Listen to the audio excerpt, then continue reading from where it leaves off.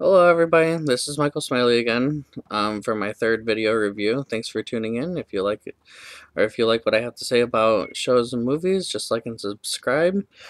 Today is going to be the Vampire Diaries TV show.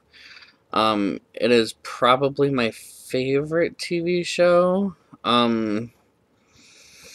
So this show has lasted 8 seasons, which is incredible for a show. It aired on the CW network, a network that is extremely underrated.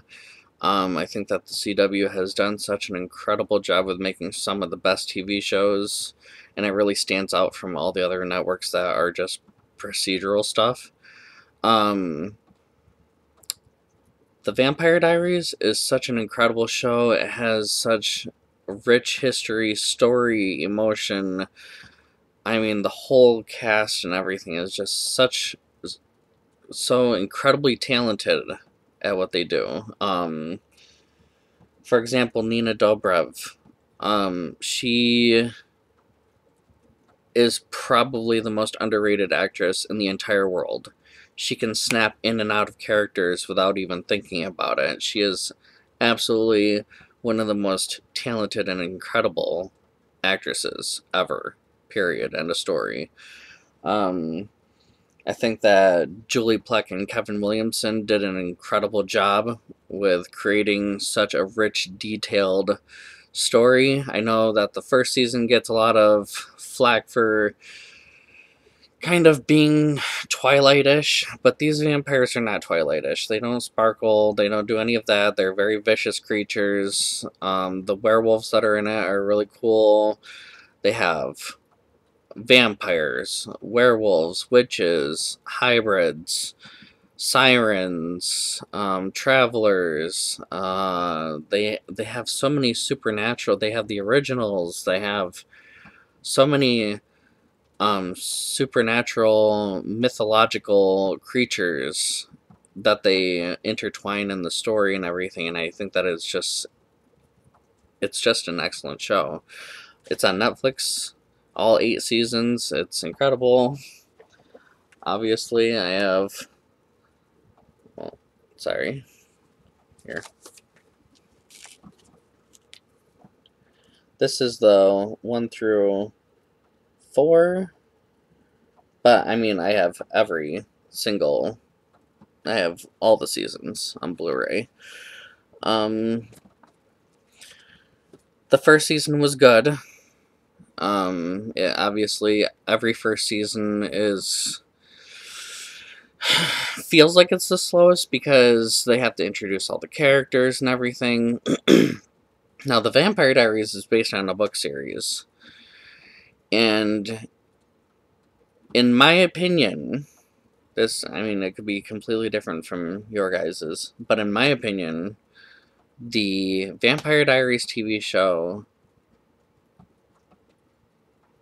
firstly, it has nothing to do with the books. It's based on a book series.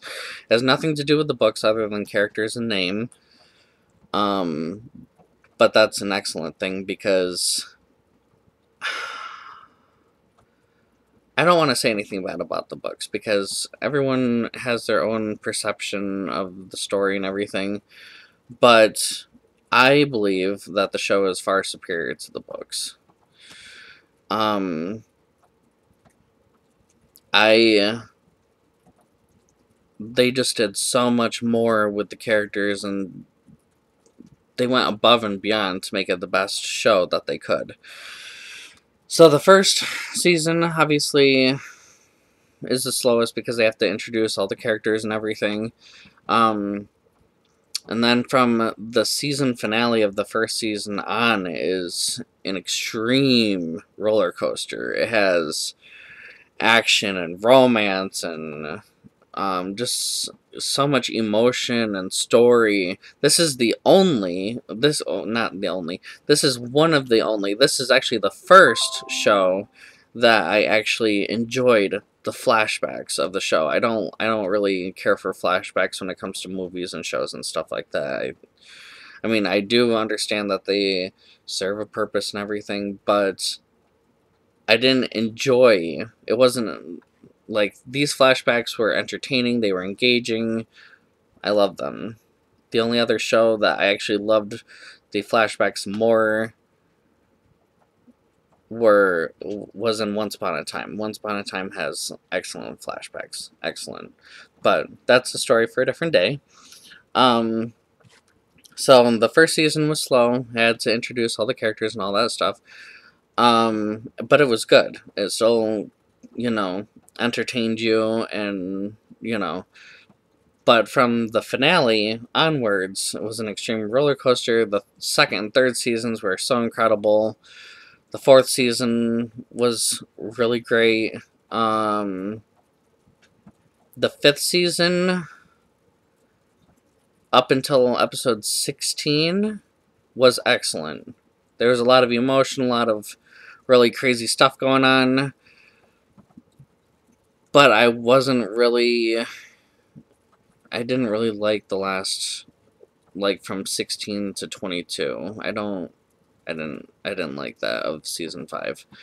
I wasn't as engaged, probably because, I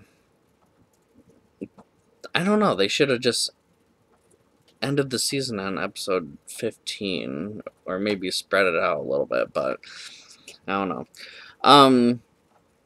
Season 6 was emotional. They had more emotion going on in season 6 than, like, I don't know, romancing and, all that good stuff. They had more, I think it was more human. They had more,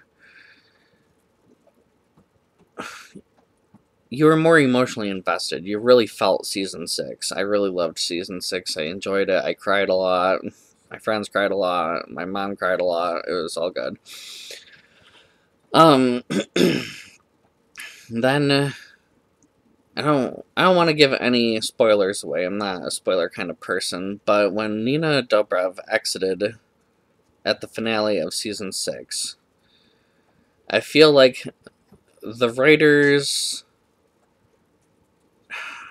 I think that they knew which direction they wanted to go, but I don't know. I think that season 7 stumbled. I mean, it was still good. It had a lot of action and stuff like that, but I don't know, I found the heretics annoying. And that had a lot of back and forth stuff going on. I mean, it was really crazy. I mean, it was an experimental season, but that one I don't think worked out very well. I mean, it was still good. It was still good. But I think that they had lost their way when it came to the show in season 7. But season 8, they rebounded big time. Like, I think that they pretended that season 7 didn't even happen, because season 8 was so just incredible. It brought back a rich story, new rich mythology. It really stepped it up. It was an excellent final season from start to finish, and they could not have came up with a better series finale than what they did. There's no possible way that they could have came up with a better series. I think that was the best series finale ever made for any show. I truly believe that. I think that they really went above and beyond. They made it very impactful. It had so much action and drama, and it had so much emotion. You'll probably cry 70% of the episode, but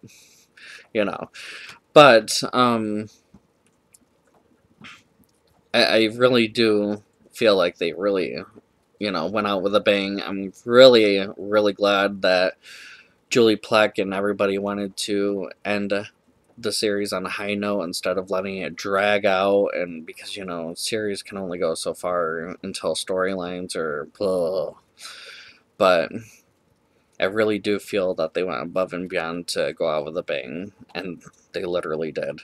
And it really just, I mean, I can't say enough great things about the Vampire Diaries. Paul Wesley, Ian Somerhalder, Cat Graham, Michael Malarkey, just everybody. Like, the writing was so excellent, the pacing was so excellent, the story was incredible. The story was a roller coaster from start to finish. Everybody did so excellent. It's going to be really extremely hard for anybody to really top that when it comes to just going crazy with a story and going wild with what they could do with, the story and everything. And that just, Julie Plec, you're awesome. Kevin Williamson, you're awesome. There's just, you guys work magic. That's what it is. It's magic. So, I highly recommend The Vampire Diaries to everybody. You can watch the first 8 seasons on Netflix. It aired on the CW network. Again, the CW network is so underrated. It's my favorite network. I could go on and on and on about their shows, but The Vampire Diaries, just, guys, watch it and you'll find out. Obviously, get past the first season and you're gonna be in it. It's it's just so incredible. It's crazy. So, check it out if you haven't. I highly recommend it. Obviously, it's my favorite. So, it's just amazing. So, sometimes it leaves me speechless. It has so many twists and turns, and it's so shocking. The shock value is so incredible. I think that they did a really intelligent job with the shock value, and I believe that because you have to have actors that are excellent to pull shock value off, and like I said, the actors and actresses of the Vampire Diaries are so underrated. I mean, I can go on and on and on about Nina Dobrev because the way that her ability to snap in and out of characters without even thinking is just pure. It's like watching twin sisters, because they're literally 2 different people, play 2 different roles in the same show, but she's not, because from one character to another, she not only, her appearance, like, her hair is completely different, her makeup is completely different, the way that she walks is completely different, which is really weird. Her confidence level, even her acting, like Catherine Pierce. Let's talk about Catherine Pierce for a second. Catherine Pierce is probably one of the best characters ever written, and Nina Dobrev really went above and beyond to really bring her to life. She was my favorite character of the series, and I know everybody's going to give me a little flack for that because she was the villain and everything, but I view her as a tragic character. She's... so many bad things have happened to her in her... I don't want to say past life, but in her past. I mean, she wasn't born evil. Life made her that way, and I really love that they acknowledged that in the 5th season of The Vampire Diaries, from Elena's perspective. And, because that's truly right. But she is such a multi-dimensional character. She is so rich in her story and everything, and she's the villain, but she is a tragic character, but she's the villain. But I don't really know how to even talk about her because there's just so many great things and bad things that you can say about Catherine Pierce. But I love how snarky she was. I love how intelligent. Oh my god. So incredible. And she really brought the humor to the show. She went, oh my god, Nina Dobrev went above and beyond, and it was incredible. It really, you would have to watch it. I don't want to give any spoilers away because it's really, you have to watch it. It's worth watching. So, well, you go do that. And thank you for tuning in. If you like my review, comment below, and you know, give me a thumbs up and subscribe and all that good stuff. And until next time, have a great day, guys.